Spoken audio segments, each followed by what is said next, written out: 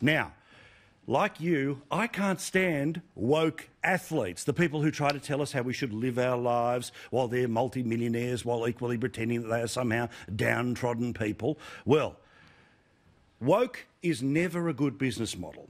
When it came to the Emmys last night, they had their lowest television viewership ever for the annual handing out of golden trophies to millionaires, and people didn't want to watch hours and hours and hours of browbeating like this. Black lives matter. Say it with me, Jimmy.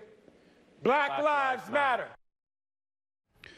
There was, of course, the razor company that decided, and of course I would be ideologically opposing to them, but the razor company, Gillette, who decided to go woke in a Super Bowl ad that was all about toxic masculinity. Bullying. The Me Too movement against sexual harassment. Masculinity. Their business went backwards. And when it comes to sport, the oh-so-woke athlete may well have control of social media, but when it comes to an actual competition, how do they do? Let me introduce you to an oh-so-woke athlete, a bloke who was fighting in the UFC this weekend. Tyron Woodley is his name, and he's all in on the cause. Are you kind of happy you don't have to put up with this stuff today? I'm just excited that Black Lives Matter. Is that shocking you at all that he hasn't gone into more like he normally does? I'm just really excited that Black Lives Matter. Would you keep yourself ready to be a fill-in opponent on a title fight, or are you at a point in your career where you wouldn't do that? I feel like, the victory here just really shows how much Black Lives Matter. Would you like to use this platform to deliver any messages to everyone out there? Just that Black Lives Matter. Who was he fighting? Well, he was fighting this bloke, Colby Covington. He's at the opposite end of the woke spectrum.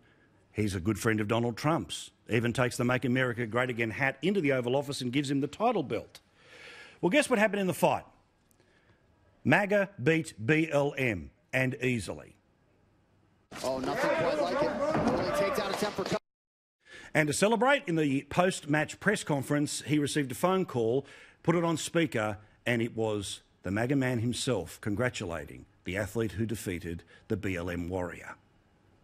No one's ever heard of, so no one's ever finished him like that and beat him that dramatically. So this is the best I've ever looked. And oh, the POTUS is calling me. Mr. President. You gonna put that on speaker for us or what? Mr. President. You are a great fighter, man. I'll tell you. You make it so easy. I don't know how to do that. Congratulations. I wanted to watch that fight tonight. I wanted to watch it. You were great. Thank you so much, Mr. President. Take that, woke. Go broke, be it television, be it razors, or even on the sporting field.